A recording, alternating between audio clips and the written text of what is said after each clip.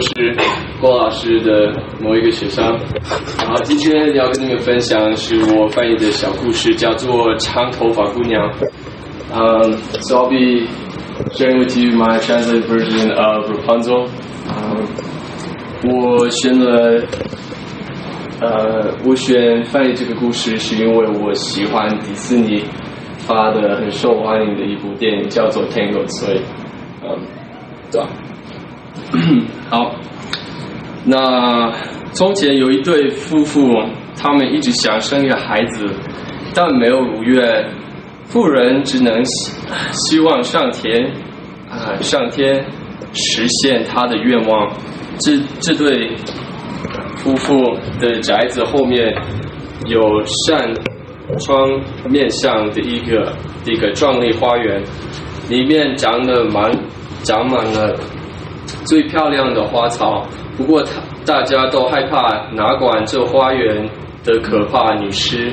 这女尸筑起了环绕花园的高墙，没有人敢进入。有一天，这女子站在窗边，她看到下面的花园一块栽种了最艳丽的金花的花圃，这花儿如此鲜艳，惹得她特别想尝尝花的味道。随着时间的推移，她愿望越来越迫切。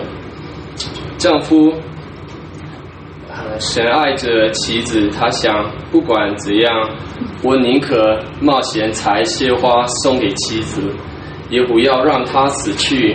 这天夜晚，他就翻下高墙，潜入了花园，很快的摘了一些花而回来送给妻子。妻子拿到鲜花就马上做了一碗沙拉，把它吃掉了。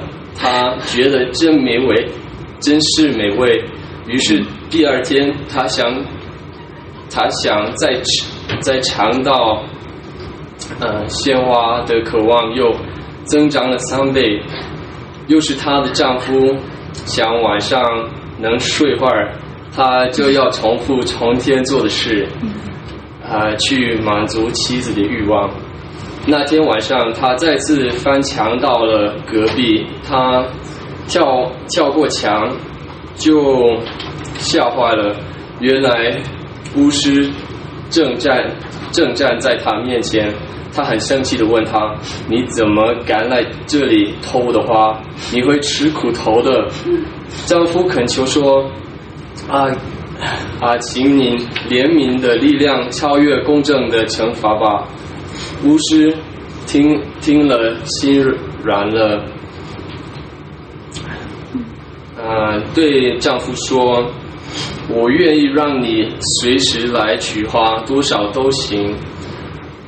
但有个条件，那就是你妻子生下的第一个孩子要交给我，我会像母亲一样照顾好婴儿。”丈夫已经吓得六神无主，就答应了巫师。当他妻子生下了小孩的时候，巫师就出现了，把小孩叫做 Rapunzel， 把他撅走了。后来 Rapunzel 长成了这世上最美的小孩。当他12岁的时候，巫师把他关在了树林里的高塔里面。这栋高塔没有楼梯，也没有门，只有高塔上面的一扇小窗户。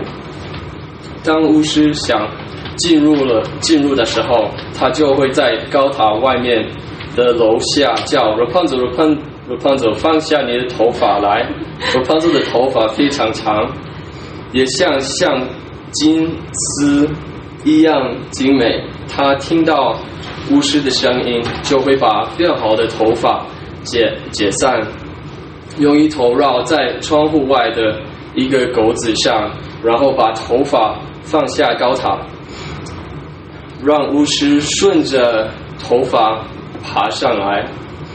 过了1-2年，一天，一位王子骑马穿过树林，经过这座高塔，他听到了迷人的歌声，就停下脚步，仔细聆听。聆听时候，看到巫师走进高塔，高叫起来 ：“Rapunzel, Rapunzel， 放下你的头发来！”借着 Rapunzel 的头发从高塔上的窗户放下来，巫师就爬上去了。看到这个场景，王子说：“如果这就是爬上去的方法的话，我也会试一下。”隔天晚上，他来到高塔边，喊道 ：“Rapunzel, Rapunzel， 放下你的头发来！”果然，头发立刻就放下来了。王子爬了上去。一开始，因为Rapunzel 从来没有看过男子，他害怕极了。但王子开始像好朋友一样跟他讲话。王子跟他说，他的心被感动了，他必须来看看他。Rapunzel 的恐惧就消失了。然后王子问他要不要嫁给他。Rapunzel 同意了，把手放在王子手中，说我愿意跟他一起走。不过我不知道怎么离开这里。你以后每次来时，带上一团丝线，我会用这丝线结成一条绳梯。等时机到了，我可以下去的时候，你就用马载我回去。他们决定他们每天晚上来。他们决定他每天晚上来，这样可以避免碰到白天来的巫师。巫师好一阵子都没发现 Rapunzel 与王子的计划，直到有一天 Rapunzel 不小心地问巫师：“老太婆，你为什么比王子更难拉上来呢？他一下子就会被拉上来。”巫师见声说：“啊，你这个坏孩子！什么？我以为我已经把你和所有的人隔开了，但是我看得出来，我受骗了。”愤怒的巫师就剪掉了 Rapunzel 的头发，美丽的发辫掉了在地上。巫师无情地把 Rapunzel 带到沙漠里，让她在悲伤和痛苦中生活。就在当天，巫师也在窗户外的钩子上绕好了 Rapunzel 的头发，想要欺骗王子。果然，过了一会儿，王子来了。他说 ：“Rapunzel, Rapunzel， 放下你的头发来。”巫师就放下来已经被剪掉的头发。王子爬上去了，他没有找到他最亲爱的 Rapunzel， 却亲眼看到了用生气而邪恶的眼光注视着他的巫师。巫师嘲弄地对王子说：“你想找到是你的可人，可是这鸟儿已经被猫骑走了。猫还会把你的眼睛抓害的。Rapunzel 对于你来说已经死了，你永远不会看到它。”王子感到万分痛苦，在绝望中，他从高塔里跳了下去。虽然他得以逃生，他的眼睛却被高塔下的荆棘刺伤了。之后，他的眼睛失明，在森林里游荡。只是吃些根茎和浆果果腹，整天悲喊流泪，难过自己失去了最爱的妻子。他这样悲苦地飘荡了好几年，来到了 Rapunzel 艰难度日的沙漠。他听到了一个热势的声音，就向着声音的方向走去。当王子走前时，Rapunzel 认出了他，抱着王子哭了起来。当他的泪滴润泽了王子的眼睛，结果他的眼睛恢复了明亮。他们回到王子的国度，快乐地一起生活了很久很久。哇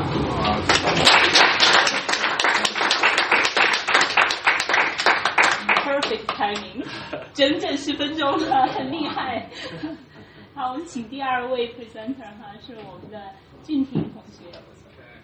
今天也要讲一个 folk tales， 但是它是翻译用中文把中文翻译成英文，所以他会读英文的那个翻译稿，是他自己翻译的啊。好。Okay. So this story I'm just going to read out loud in English, so that you guys can just imagine what's going on.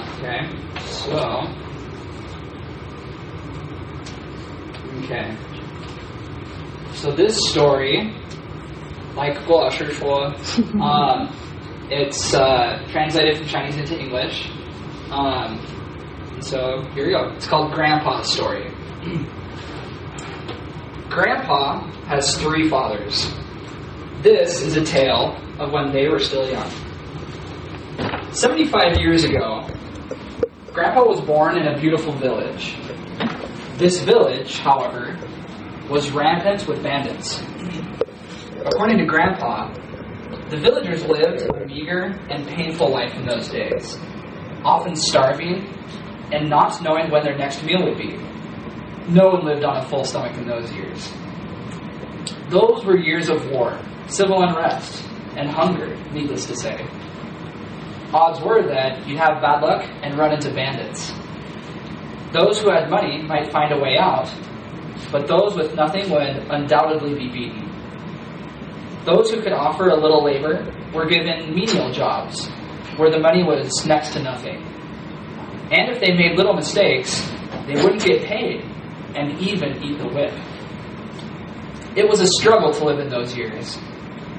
As I listened to Grandpa talking about those things, I thought it'd be better just to die in those days. The family Grandpa was born into was humble, and it wasn't his father's fault. Born in that era, one's life was already arranged by fate.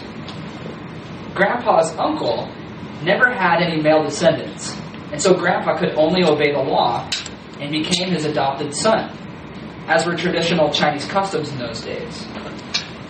Whatever house you were taken to, you then called the man of the house your new father, and you didn't have a choice. In this way, Grandpa switched from his original family to his uncle's family, and thus his uncle became his second father. In August, when Grandpa was 10 years old, a group of bandits came into the village and plundered most of the food. Villagers who stood up against them were murdered on the spot. And Grandpa's own father died that day right in front of his own eyes. They were poor at that time, and the only valuable thing the family had was a hen, which could lay eggs. She was treated as treasure by the whole family. Grandpa would often hold her so close that no harm would befall her. When the bandits came, they wanted to steal the hen, and Grandpa refused. This riled up one of them enough that he was about to hit Grandpa when Grandpa's father risked his life by stepping in and struggled with the man. As a result, other bandits came to fend him off and stuck a knife in his back, killing him on the spot. There is an osmanthus tree planted in the village. This is just a tree with smells really good. It's very strong. And it was planted there by the villagers a long time ago. Every August, a strong fragrance permeates the air as its flowers begin to bloom. Grandpa never smelled the scent of the osmanthus tree because his father was killed beneath it. When Grandpa knelt beside the body of his father, the flower's fragrance was strong, but all he could smell was the reek of blood. In the following 2 to 3 years, Grandpa's uncle, or his second father, also passed away. Since then, the load grandfather carried increased substantially, as he now had to look after two families, his father's family and his uncle's family. Early in the mornings, when it was still dark, he would walk the mountain road to neighboring villages in search of odd jobs. By nightfall, he would finish his work, count his income, and return home in the moonlight. These were the years that Grandpa was called to be a part-time worker. He spent his days on these seasonal jobs, earning his living, while his mother stayed at home, sewing clothes. When Grandpa turned 15, a man and his two children moved into the village, and through a combination of strange events, married Grandpa's mother. This is where Grandpa's third father came in, his stepfather, along with his new sister and brother. Grandfather's father's third father was quite eccentric and odd, but Grandpa knew he was a learned man, however, when he heard him speak. He was a successful candidate in the imperial examinations during his time, and except for literary poetry and writing, he was well researched in astronomy and geography both. You'd often see him at night, sitting under the eaves of the house with several children gathered around him, sharing the contents of a book, and on those clear nights he would lead them to the stars. Grandpa's brothers were not so literate, which sadly eventually led to my uncles learning how to smoke. The days gradually whisked by, and life became more stable, and Grandpa and his several siblings grew their families. Their stepfather also enjoyed peaceful and tranquil days, watching his children and grandchildren grow. And he slowly became older and older as the years went by too.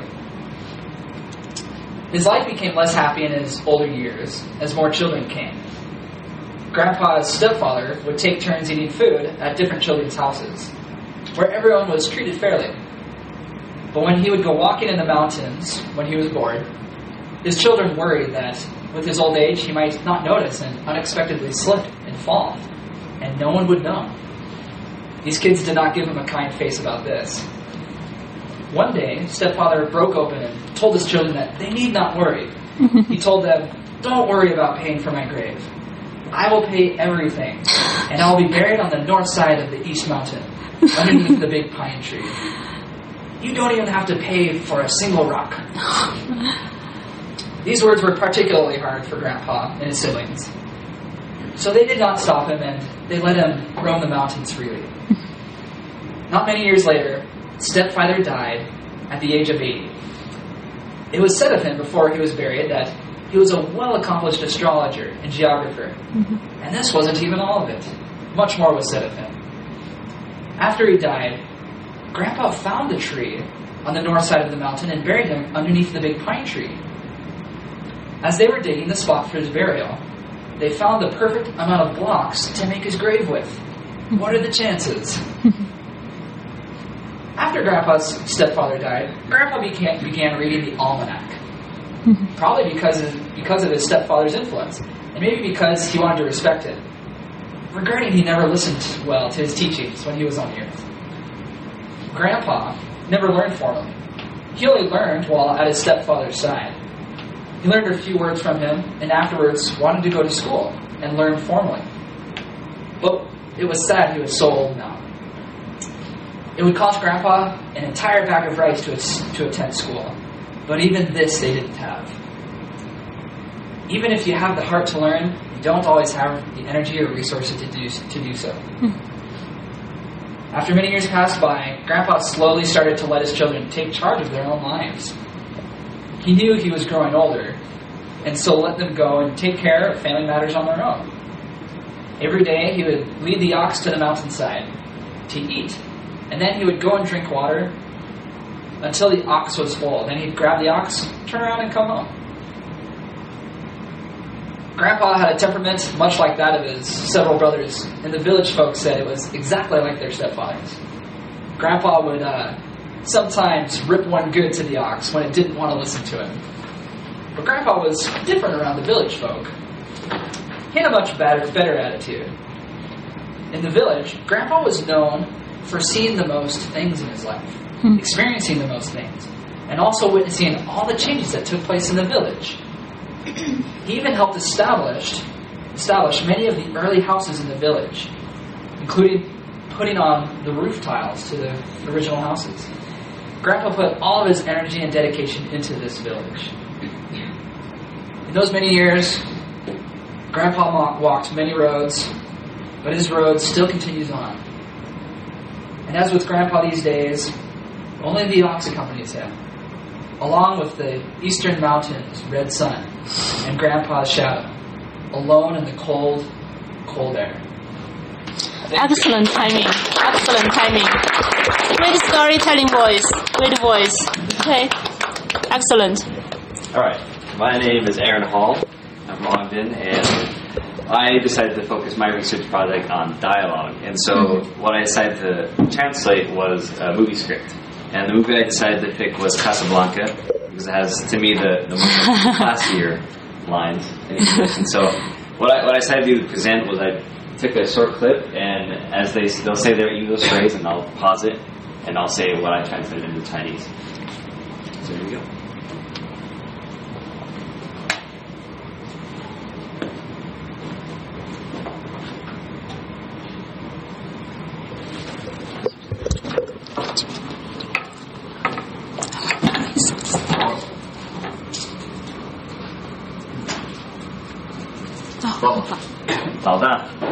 老大，什么事？ Boss, ain't you going to bed? 老大，你不是要去睡了吗？ Not right now. 现在还没。 Ain't you planning on going to bed in the near future? No. 你待会就要睡了吗？没有。 You ever going to bed? 你总是要去睡觉的吧？ No. 不。 I ain't sleepy. 那我也不觉得困了。 Good. Have a drink. 好，就喝一杯吧。 No, not me, John. 不，老大，我不喝。 Have a drink. 行，就不喝吧。 Boss, let's get out of here. 老大，我们离开这里吧。 No, sir. Waiting for a lady. Please. 不，我要等一位女士。 Boss, let's go. Ain't nothing but trouble for you here. 老大，拜托，我们走吧。留下来只给你带来麻烦。 Back, I know she's coming back. We'll take 她会回来的，我肯定，她一定回来的。 the car and drive all night. We'll get drunk. We'll go fishing and stay away until she's back. 我们去开车兜兜风吧，整夜开车，喝个大嘴，钓鱼，避开她，直到她走了为止。 Go home, will you? 闭嘴，回去吧，行吗？ No, sir. I'm staying right here. 不，我就是要待在这里。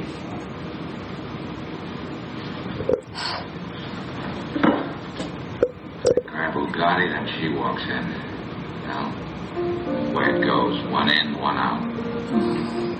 他们抓了五个二太，然后他就走进来了，这样法则一进一出。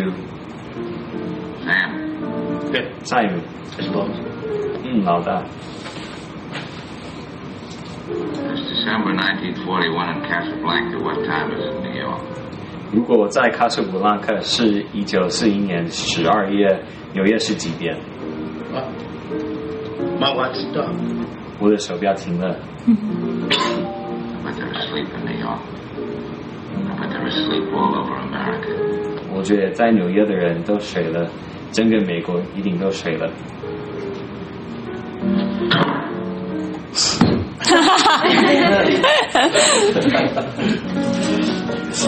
All the gin joints in all the towns in all the world. She walks into mine. 这个地球上这么多的城市，这么多的酒吧，他偏偏走进我的酒吧来了。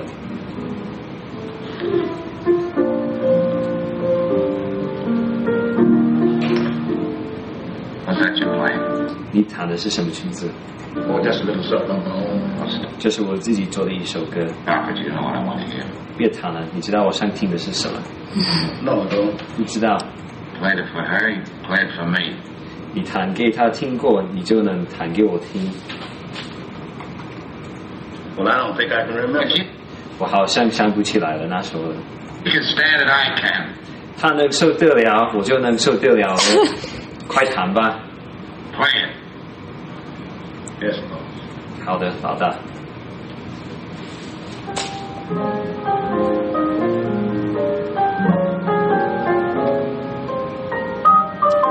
skip ahead a little bit to start scrimming the scene.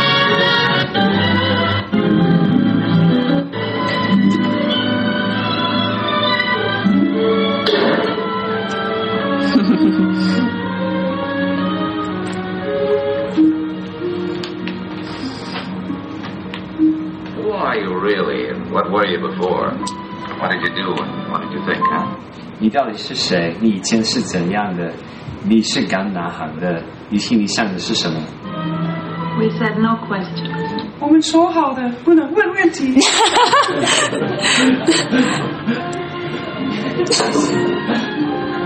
Here's looking at you, kid.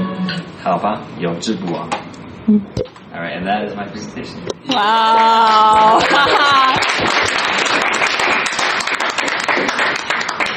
非常厉害哈，是7分钟。然后你就是说等到我们可以就是所有的 presentation 都结束以后，然后我们可以有一点时间做 Q&A 哈。After we finish all 5 presentations, we'll have more Q&A. I know that each presenter have done substantial translations, but to accommodate time management, we have cut down some material and highlighted the most, grabbing materials to attract our audience. Okay, I think next one is our 4th presentation by Robert and Joshua, and they are presenting modern Chinese poetry, okay, by Ao Di and Zhong Dingwen. 好 welcome. Yeah, please. Okay. So I'm presenting some poetry that I translate from Chinese to English by... oh, that's not it. Zhong Dingwen. There we go. Zhong Dingwen was a well-known Taiwanese poet. He was born in Shucheng County in the province of Anhui in mainland China on April 29, 1914. In March 1954, he and several other poets established the Blue Star Poet Society. He published numerous poetry anthologies and also served as an official during the Republican era in China. On August 12, 2012, Zhong Dingwen passed away from heart failure in Taipei. Mm-hmm. As long as time allows me to read both Chinese and English. Mm-hmm. So. You're good. First poem is 风一黄山行, or in English, a hike on Mount Huang in the wind and rain. 迎面的山风飒飒，迎面的山雨蒙蒙，迎面的山色藏着曙色，如梦的优美，苍翠而满蒙。30柳风还在水面中，冒着迎面的山雨，迎着迎面的山风，我在风雨的山架间独步。忽觉得这盘曲的山路，通向迷雾的画图中。Mountain wind in my face, howling. Mountain rain in my face, drizzling. Mountain hues before me, mingling with the hues of daybreak. As if it were a dream serenely hidden, verdant and hazy, 36 peaks, all still asleep. Braving the rain head-on, pushing against the gusts of wind, I walk between hills and headlands, alone in the wind and rain, suddenly feeling this winding mountain path, leading me into the paintings of Mifu. Second poem's Qiao, or bridge. 在宽阔的灰白色的天后宫桥下，劈转了的苏州河在流着，在我们寂寞的生命下，疲转了的时间在流着。日子是水一般的流气，问不了哪些是欢乐，哪些是苦恼。剩下的是这坚固的生命，立在时间的上面，如像石桥，在水面上迎着阴影。我们的生命也有着暗淡的痕影，这生命底影浮在时间的河流上，随着河流的动荡而不住地变形。让时间带起我们的往日的恋吧，让时间带起我们的欢乐以苦恼吧。在实践的上面，试着有救的生命，立着凭空的立着，如像石桥。Below the wide ash-gray Tianhe Palace Bridge, the languid Suzhou River meanders on. Beneath our solitary lives, time grows weary, drifting away. Days, like water, flow by, flow by. You could not ask which are happy, which are sad. What remains is this stable life, crossing over time like this bridge. Like this bridge, casting a shadow on the surface of the water, our lives also cast their dark souls. Alas, the shadow of life floating on the river of time, following the river's rapids, always changing its shape. Let time wash away our love for days gone by. Let time carry away our happiness and sadness. Crossing over time, this life endures. Crossing over without a foundation, just like this bridge. Thank you. Excellent.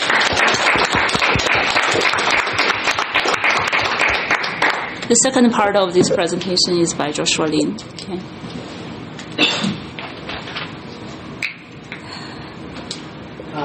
你好，我叫吴文健。我准备好了一首诗歌，就叫《狂人日记》。狂人日记就是奥迪写的。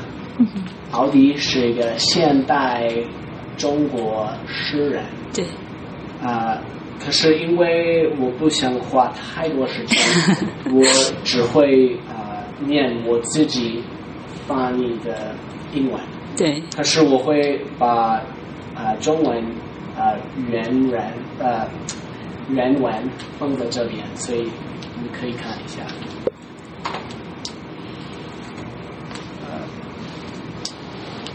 So my name is Joshua Lin, and I've prepared a small poem called Diary of a Madman, as you can see.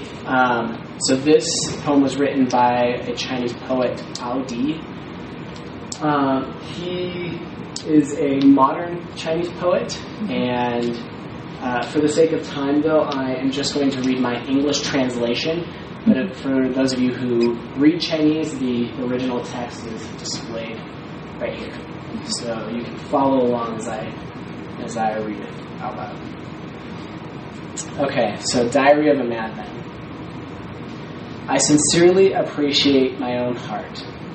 By chance, I sit down with you, face to face. All you could say is one word: tomorrow.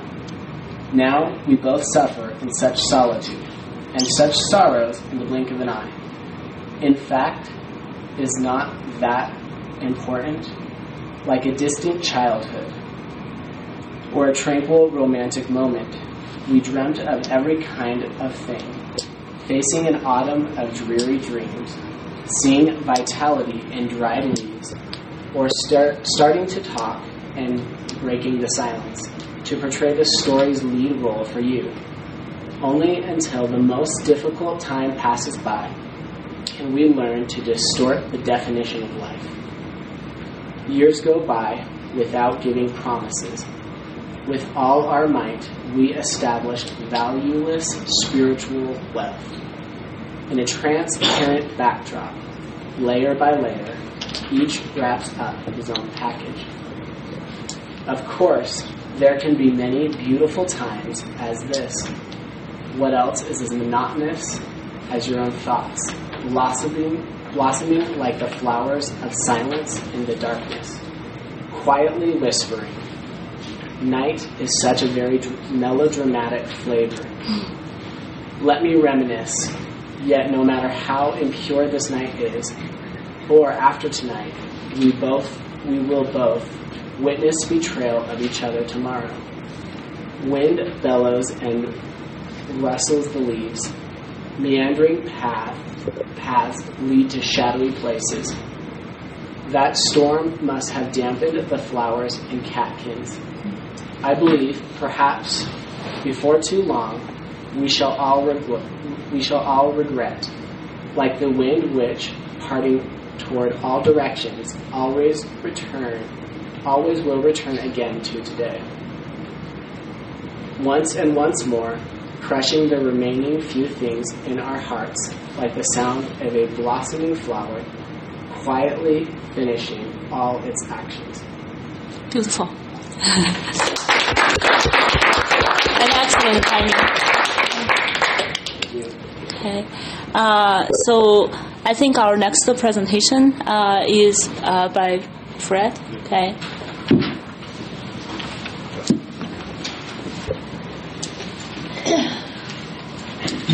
And you can have 12 minutes. Okay. You can have 12 minutes, yes. Do you want us to stand up with you right now? Sit there. Okay.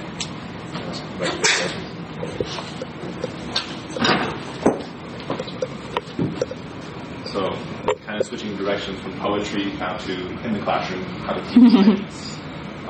So, my name is Fred, and over the last semester I conducted a research project with the help of Sun Laosher and 3 of our classmates in our teaching Chinese class. The research project was focusing on how to teach Chinese characters to beginners. Chinese characters to beginners pose kind of a big problem because they're very complex, and if the teacher focuses too much on the characters, then the speaking and listening skills are going to lag behind. If the teacher doesn't focus enough on the characters, then the character recognition also tends to lag behind.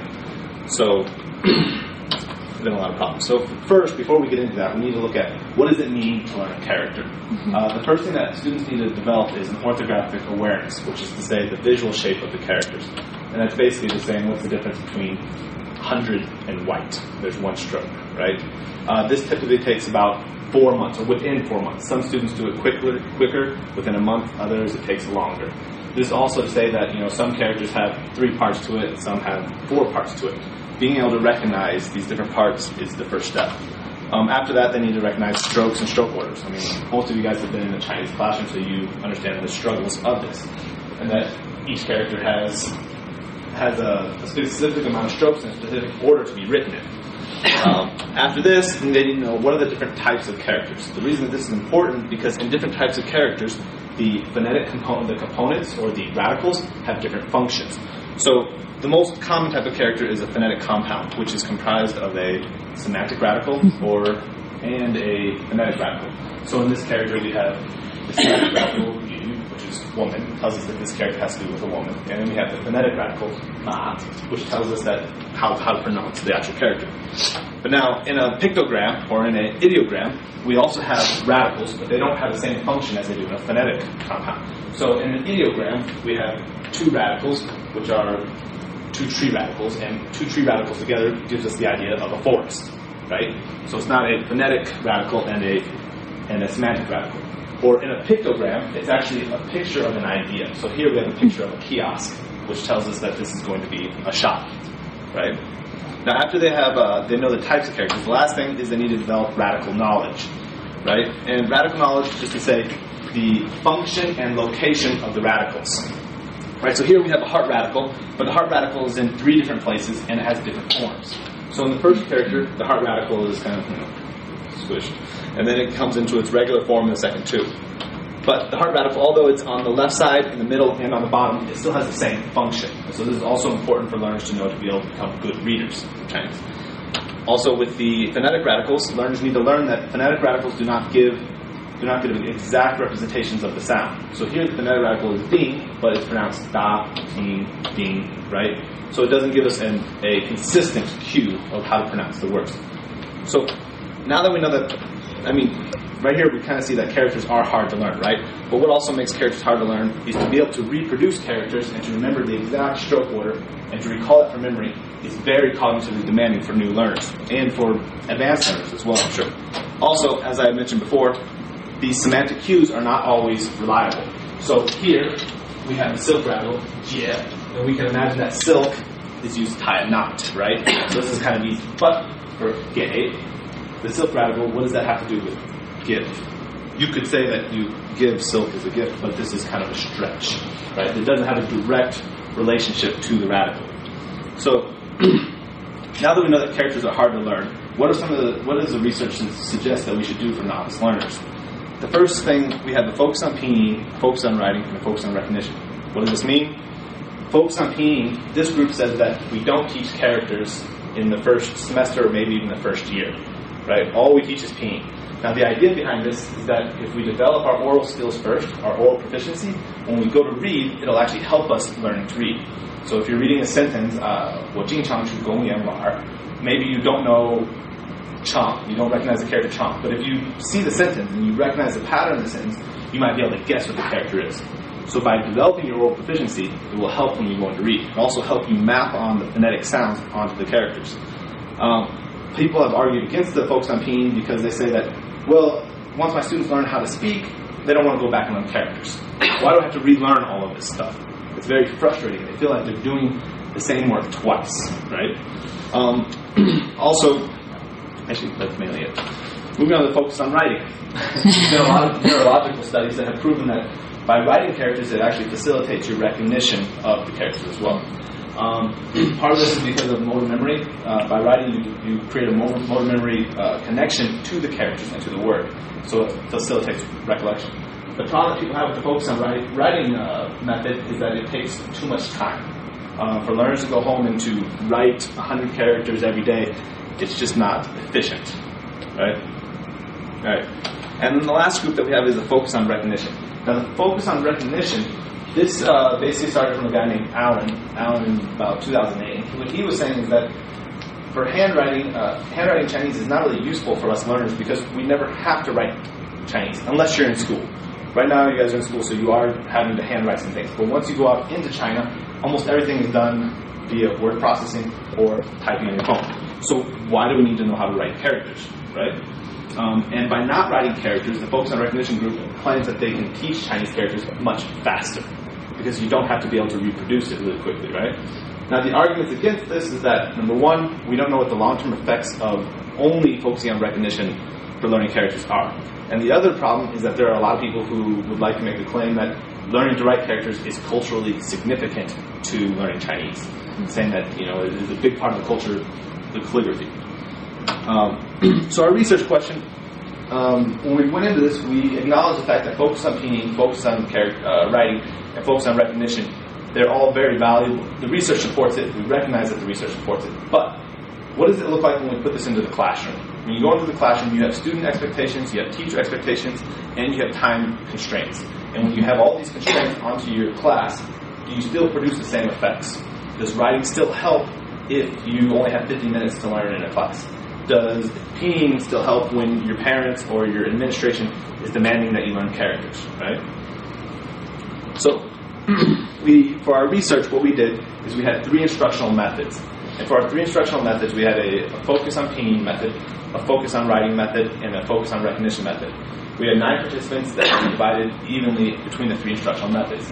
And then for each group, we gave them 4 30-minute sessions. Upon the completion of the 4 30-minute sessions, we gave them an oral assessment and a character recognition test to see how these students would compare in these 3 instructional methods. Next, what I'd like to do is I'd like to invite up the teachers, because I didn't teach these sessions. I designed the classes, but Justin, Heidi, and Tisha, they taught the methods for us. So they're going to explain what they did in each of their sessions, and then we're going to look at the results. Mm-hmm. So first I'd like to invite Heidi Cisney up to tell us what she did in the Focus on Pinyin group. All right. My group focused only on pinyin, so in our classroom we didn't use characters at all. Basically, the way that my class was arranged, like all of them, we taught the students some emotions, we taught them some numbers and things like this. And so we gave them slides and it would have pictures on them. And in my class, we tried to focus a lot on speaking and listening.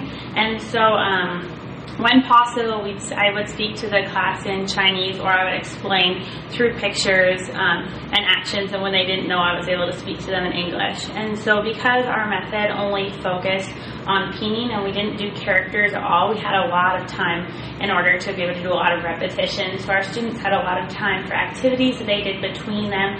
They practiced a lot with each other and with me, and I was able to correct them a lot on like bad pronunciation and things like, incorrect pronunciation and things like that, and so that we could teach them. So So they were able to learn through that method. But they had pinyin. We didn't spend a lot of time formally teaching pinyin, but they had time to like at least recognize it. And for those of you who don't know, pinyin is basically just an alphabet system that correlates with the way that Chinese sounds. And so they can kind of guess based on pinyin that they saw on the slides, and that's my teaching method.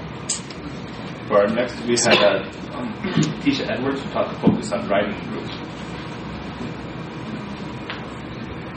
So I taught the Focus on Writing group, and at the beginning of class we would review the previous lesson's characters, and then we would jump into the new vocabulary, and it would be on PowerPoint, and I would point to the word, and I'd say it, and then I'd use pantomime to help the students guess what the word meant. Then after we went through all of the vocabulary, we practiced on writing.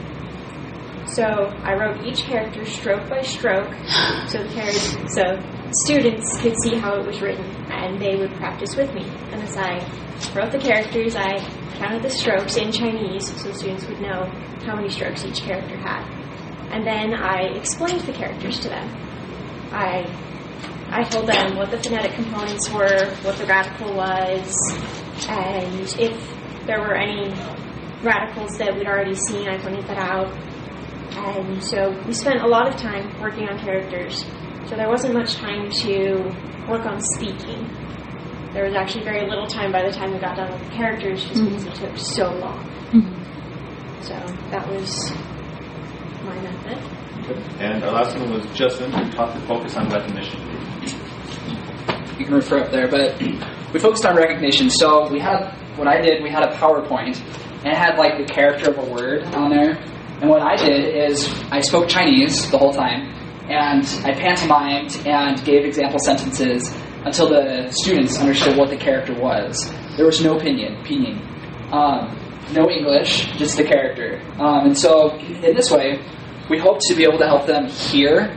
There are three things really: to recognize the listening, to be able to recognize what it sounded like, and then to be able to speak it out loud themselves, and also to be able to connect the Chinese word with like its English meaning. And so we reviewed it. We had like a handout and a quiz, and it helped them to be able to like connect Chinese with English together. And that was basically the recognition process that we went through. And one more thing, in the Focus on Recognition group, what we did is that before each speaking activity, students were required to connect characters to pinyin. This way, by not having the characters and pinyin together, it actually forced the students to focus on the character and try to recognize it, rather than just giving them pinyin and characters. Because we all, I don't want to speak for everybody, but me as a learner, when I was presented with characters in pinyin, my eyes went straight to the pinyin. Unless I was forced to look at the characters. And so by doing things to separate these apart and forcing you to make a connection, that's what we were trying to look for in the recognition group. So for our oral assessment, they had 12 questions, and for each question they were graded on 12 constructs. So for the 5 constructs.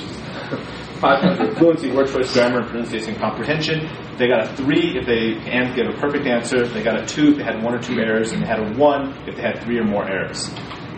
For our oral assessment, what we found is that the Focus on Pinyin group and the Focus on Recognition group performed almost identical.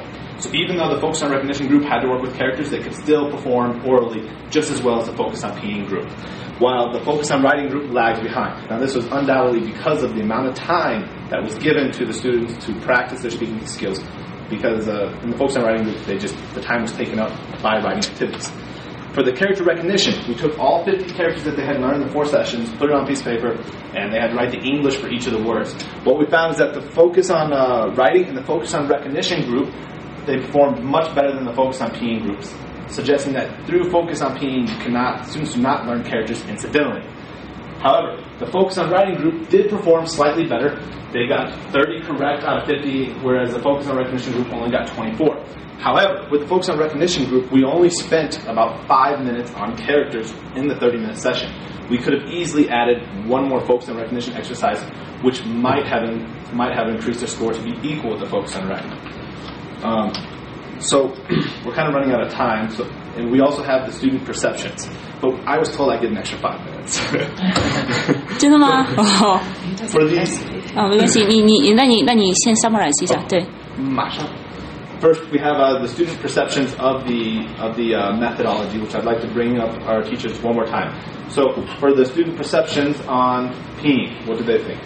So overall, my students really liked the method. They gained confidence really fast in their speaking and listening, and I noticed that from day one, they were able to not only repeat what I was saying, but have meaningful conversations and know what they were saying.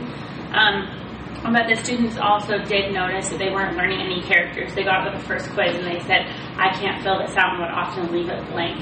And so that was probably the kind of what was left behind there because of our focus on reading and writing. And then our focus on writing group. So the students enjoyed learning characters, but they didn't care at all about stroke order. So it was really interesting watching them write because they all wrote it wrong. Even though I taught them, it's like, okay, this stroke, then this stroke, then this stroke. And they also had a hard time separating the different parts of the characters out. So while they could recognize the character, they didn't really know different parts. I mean, there was one radical they remembered, but the rest they totally forgot. All right, and the last one, our focus on recognition. All the students loved to be able to speak. They also loved being able to hear and recognize the characters, and they all performed quite well, except for being able to write the character itself. So overall, the students and myself as the teacher had a lot of fun learning Chinese, and it was actually quite productive that way. They even came up with their own pinyin and stuff. And when they had to write the characters, they just did it their own way, and it worked that way, But I feel it was quite a success in the way. Last minute conclusion. So, thank you. Last thing that we found, basically, this was a very short study. It was only 4 sessions with only 9 students. So, obviously, we'd like to have 10 sessions with 30, 40, 50, 60 students, and the more the better. But what we found in the study is that a focus on recognition is more efficient for novice learners, for beginner learners. Not forcing them to produce characters allows them to focus on other language skills that may be more important to first-year learners. And we're not saying that get rid of writing altogether, but maybe writing should just be left for homework and not be done in classroom, so that classroom time can be used to focus on communicative skills, or possibly leaving writing until the second year, and then the second year we can develop writing skills more. And that is it. Enlightening, very good timing also, and amazing collaborative project. Thank you for sharing with us.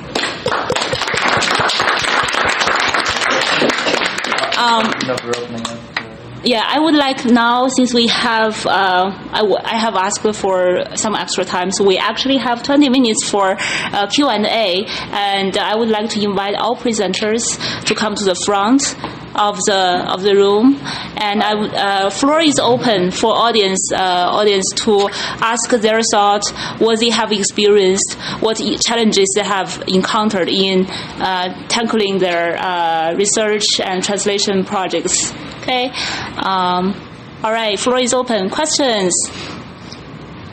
问题 Yeah, I have a question. Yeah, I'm back to the study, to be completely honest.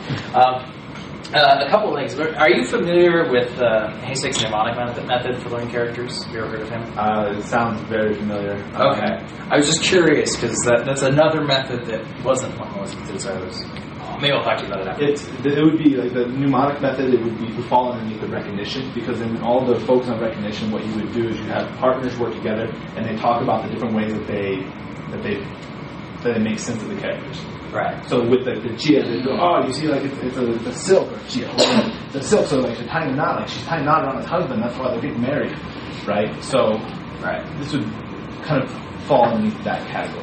Yeah. So the one comment I had on the recognition method is that it kind of presupposes that everybody learns with visual and audio cues, but what about aesthetic memory, which I personally consider a valuable tool. And my own personal experience, I studied Japanese first, and they saved characters for very, very late, and I didn't learn very many characters. But in comparison, Chinese introduced characters early on, and I learned a lot more characters than I learned. So that's just my own personal experience. And I would agree with that, but I would say that because right now we have so many tools and so much technology that we can make worksheets that teach you stroke orders that can be done outside of the classroom for kinesthetic learners.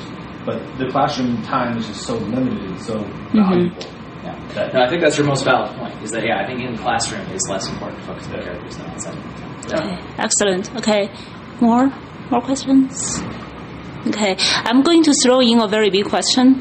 I would like to invite each presenter to talk about 2 challenges that you have tackled with and the strategies that you have used. Try to synthesize in your either translation or research projects. Okay? 好，从杜伯特开始吧。One of the, do you mind if I pull it up so you can see what I'm talking about? One of the challenges that I had is in that first poem that I read. The Feng Yi Huang Qianxi. It's there it is. This phrase here, I don't know if you can see the pointer. This phrase here, Yi Mian. That one was kind of difficult to translate for me. Partially because in the Chinese it comes at the front of the sentence, whereas because of English grammar I can't really put it at the front of the translation. And so I had to come up with a way to give it the same force that the Chinese version had. It's like repetition, and it's like literally like in your face. And so that's why I went with in my face for this.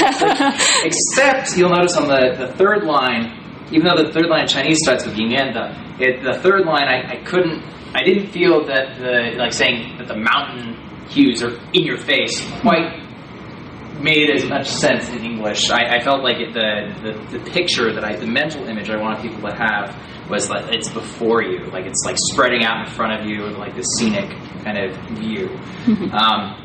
So that was one of my challenges with that poem. Down here, the second poem, Bridge. There's a couple sections that were kind of challenging because the concepts don't really have an equivalent in English. Like our lives also cast their dark souls. In the original Chinese, it talks about a shadow, and I did kind of try and indicate that later on in the English. But the Chinese phrase didn't really, like if I did a direct translation, wouldn't reflect fully what like an English person would want to capture from it. So I had to come up with something that would give the right emotional response, and that's why I said that they cast their dark souls on the water. So anyway, those are my personal challenges. Any questions? 好，那个 Joshua， 你的 response 是什么？ So a couple of challenges. Just with poetry, I feel like it's kind of I think like the person who's talking and the audience is kind of assumed in a lot of situations.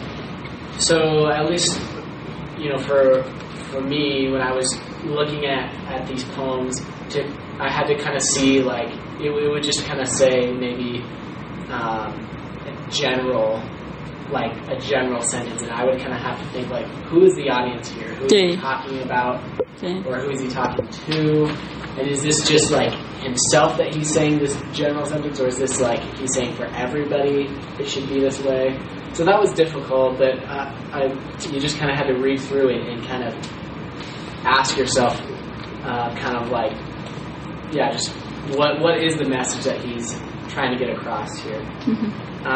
Also, there's certain imagery, like certain phrases that don't translate directly into English, and so it's kind of a question of, well, do I just kind of put it in any ways just because that's the culture and that's important to portray, or do I change the translation so that it is more expressed better in English? I guess those are probably the two challenges I face the most with poetry, and in the end, I guess it's up to the translator. It's kind of which method he chooses to translate. If he chooses to be more kind of letter of the law, or try to translate the emotion of the piece. Any questions? 我们可以全部给我让，然后看看有没有 interlapping 啊，但是我们时间是可以的哈 ，we're in good timing。好，下一位。Okay, so probably two things that I found were most difficult. So I translated the story of Rapunzel, and in Chinese there's the spoken language and then there's the formal language, and I speak all the time with my friends in Chinese. And so I'm very used to just to colloquial speaking. and sometimes it's pretty easy for me to translate something, but I'm not sure if that's the correct form. If that's the formal way, if I want it to be more formal, if I want it to be more casual. So those two differences, I usually go and rely on a local that speaks Chinese very well, and they can give me those suggestions. The other thing I think that presents a challenge for me is onomatopoeias. They're onomatopoeias are the sounds that like snip, snap, or ding dong, or I know ji ji ja ja is like when a lot of people are talking. There's just like they have different sounds than English speakers have for different sounds. So coming across a sound like in a story, it's like how do you say that? So I also go to a local for that. Excellent point. Okay. 好，下一位。 Two of my problems I had was with dialogues. When we speak English, we have a lot of expressions that don't. If you translate it straight across, it doesn't make any sense. One of them was earlier in the movie. There's this guy warning to watch out for the people because there's a lot of vultures around. Like talking about that they're bad people are going to take advantage of them. But if you say vulture in Chinese, it doesn't give that same sense. And so I ended up translating to old fox is what they say. It's a similar saying. And then the one line that I had the hardest time was the very end of the scene where he says, "Here's looking at you, kid." I don't even know what that means in English, to be honest. It was if you think about it in English, there's things we say that we don't know what they mean. We feel what they mean. And so I asked tons of people, can you explain what this means to you? And basically everyone gave me very different answers, but they're all romantic. And so I just picked something that was Yong Zhi Bu Wang. It's like never forget, but it's very romantic thing. So that was my challenges. Part of it is just coming across some of those sayings I kind of faced in my story of Grandpa's Tale, so that was kind of one of the struggles as well. Another one was the grammar structure. Just when you say one thing in Chinese, it's really hard to figure out how to say that reversed in English and stuff. And so that was one problem that I ran into. So I went to a native speaker and just we were able to talk through it and figure out how that would actually come about. So those are my challenges. Tough Fred. 选两个主要的，选两个值得你的 teaching 那个。Finding participants would be number one. Okay. That would probably be the most As far as the theoretical part of that, there weren't too many difficulties. I've kind of known what I wanted to do for a while. Right. It's just a matter of collecting the data. Most of it was just actually carrying out the study. There wasn't too many glaring difficulties I can think of. So. Important questions. Okay, we all encounter those moments, right? Heidi? So I have a question. I think it was you who brought it up. Okay. You were talking about translating different things and whether you were going to translate it for exact meaning or kind of what it was based upon. What did you decide to do? I didn't catch what you decided. Well, I feel like it depends on what you're translating, but for the poem that I translated, I think there was a good mix, but generally I kind of tried to stick with a more exact meaning, to the point that it at least made some sense in English. You lost some artistic quality to keep meaning. But just because I felt that helped to keep the cultural, to portray that kind of cultural aspect, because I feel like if you're reading a poem that is translated from Chinese, you probably don't expect it to sound exactly like an English poem. I feel like there might be phrases that sound different to you, but it's a Chinese poem. It's supposed to be different. The culture is completely different, so it's supposed to be that way. So I feel like for this piece, I tried to stay more on that end for that reason, but it just depends on the piece. 有一句话在那首诗里是曲径悠悠，那个非常难翻，就是 meandering path supposed to be very romantic， 但是就是说你很难把握那个度哈，就是 how to deliver it the image with the same cultural implication, or how to invite similar audience response through translation. 那个非常难 very difficult. Okay, Tisha, do you want to add some? No, 不要吗?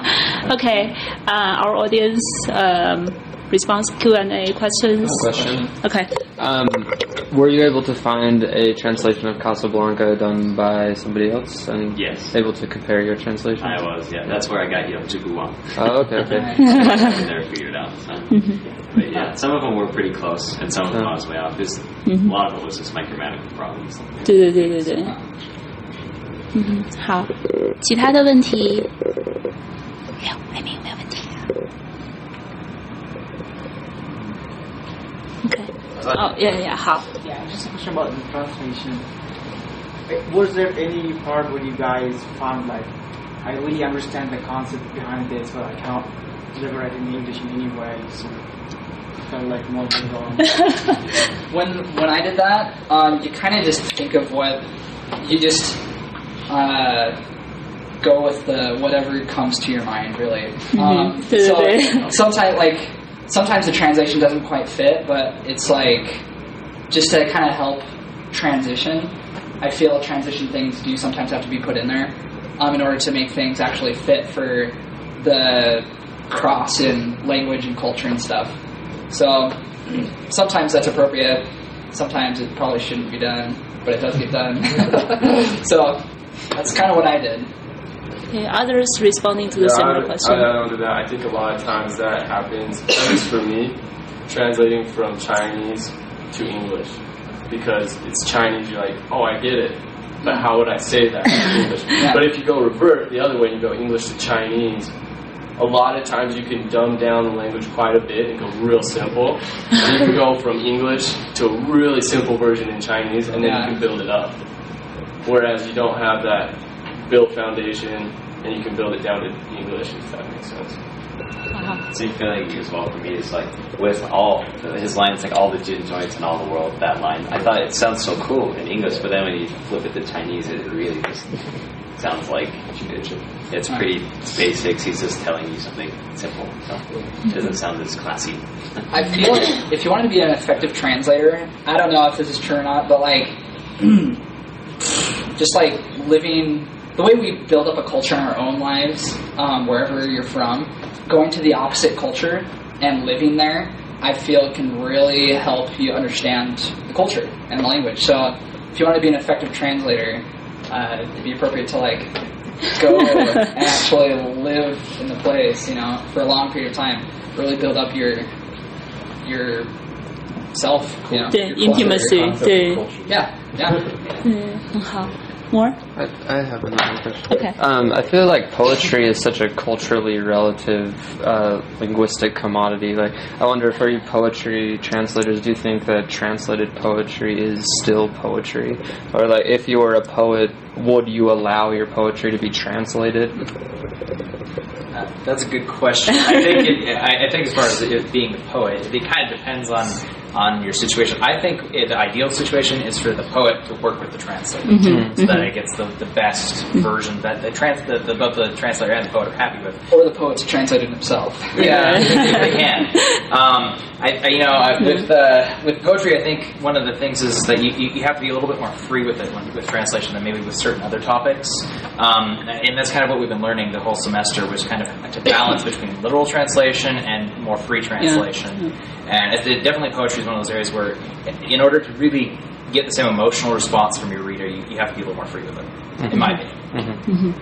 Just adding to that, I think when you really think about poetry, like what that is, it's expressing human emotions or feelings or maybe imagery, but I feel like those like very basic concepts are they cross all cultural barriers. Everybody on the face of the planet has emotion, and they experience things and they feel things and they can see things and describe things. And so I feel that, even though a lot of times that cultural barrier can make it seem like you just can't, translate what this poem is trying to express, in the end, like that basic thing is something that is able, like everyone is able to experience. So I feel like, I mean, just because of that, like we should try to translate it if we can, you know, just because we're all the same, we're all people. How much time do we have? We have 5 more minutes. Really? Yeah.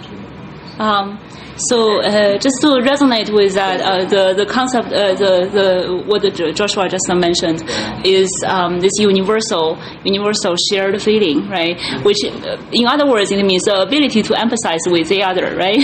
So that's why we translate, because we want to share similar or shareable experiences with other people, right? People from other cultural communities. Okay, yeah. I really like this, actually. I'm getting all excited about it now. Something I really find interesting is that in Chinese, the family, you have a name for like each family member. English, you don't. You have like cousin. In Chinese, you have like older cousin, younger cousin, boy older cousin. You know, what I find very unique is that like cultures are unique, and that's kind of the purpose. Like that's why people want to keep culture there, because it's not found anywhere else. Mm-hmm. And so I think that's kind of an important part in translating, is sometimes something will not translate. And that's supposed to be there. Like, in order to truly understand or feel that emotion, you have to go and get it in the original context. That's why it's so hard, though, because, like, we're, you know, everyone is so different, and we cannot experience every person's experiences. Everyone can have their own experiences. For instance, in your chosen text, it's about China in the early 20th century, where in the rural areas bandits are rampant, and you have to resituate yourself into that historical context, which is very challenging, right? Okay. I'd like to add what Justin was saying. You know, part of the reason translation is so important is because all these different cultures in the world, they are unique. And they can each contribute something to just the global community and to individuals. You know, if we all felt that our own culture had everything we needed, then what would be the point of exploring other cultures? And I think that everyone knows that there's differences between China, between America, and that they both have valid points of view. And translation is taking the original and translating it through the cultural lens so that it can be equally understood by both sides. Excellent. I'm going to ask one question. If there's, I'm going to ask the question about the title of our panel, because it's translating and teaching Chinese, and the panel itself has an interdisciplinary nature. And I want to invite sort of feedback on how this panel could come back into your future practice, either learning Chinese or teaching Chinese. What insights can you take away from this panel? I think 1 or 2 things. For myself, something that I really I feel like has been like emphasized is that as a translator, you're not just translating like the words from English language to Chinese language, but you're like the cultural translator as well. You're translating that Chinese culture to Western culture or vice versa. And there are times like where you have to decide, do I want to translate this cultural aspect into a different cultural aspect, or do I want to leave it there so as to emphasize the cultural differences? And I mean, like I said, like we've talked about before, it's different for everything that you're translating. But I think that's the main thing that stuck out to me, is that it's not just language that you're translating, it's culture too. 还有呢 ？More? Fred 真的吗 ？OK， 宋老师差了啊，到时间了。OK, perfect. I think this is one of the most well how to say micromanaged panel. Each person have been done really very good job. Amazing. Okay. All right. Thank you very much, and thank you our audience for your attendance and support and questions. Okay. And presenters, I'm going to invite you to stay up for a group picture. And also, we are going to have a short ceremony of distributing your certificates. Okay. 所以宋老师你要不要帮忙？在这里面7点，对，就每一个给他们对。我们还有1分钟时间。好，你要一个一个照是不是？不用，就是全都给他们，然后我们来个 group. Okay, everyone, you will be receiving a certificate for participating and presenting at LPCS Student Symposium, and we'll do a group picture of all the presenters together. Okay. I have more questions for you afterwards. I'm very curious about the study lab. 好，大家到前面来吧，大家到前面来，谢谢，大家到前面来啊。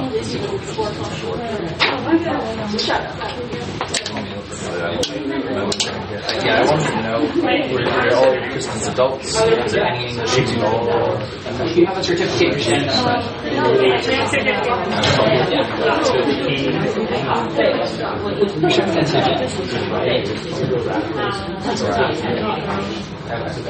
Alright, 茄子，看这里，女生就知道就位哦。OK， 好，不好意思啊。呀，这个好像有点近。Alright, this is better. Much better. 谢谢你，艾瑞。Alright, guys， 看这里，茄子来笑一个茄子。茄子。Louder， 茄子。茄子。Perfect. Okay, another one. Okay, 1, 2, 3. 茄子。Okay， 好，再来一个哈，有点暗。我把这个闪光灯打开哈。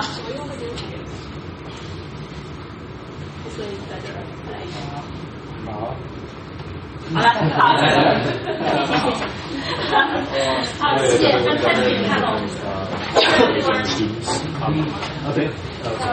谢，这个要放到你们的，就是放到你们的这个portfolio 里面哈。如果你要那个找工作或者是 applying for grad school，make sure you add it to your CV.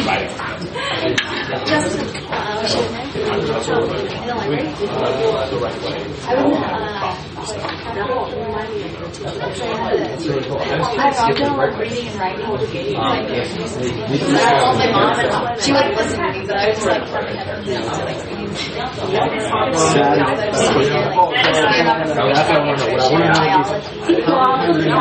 like easy talking.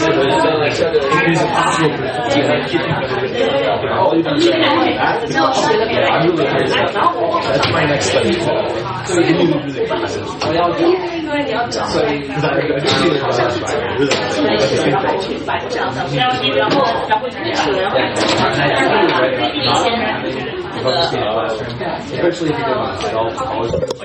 Okay.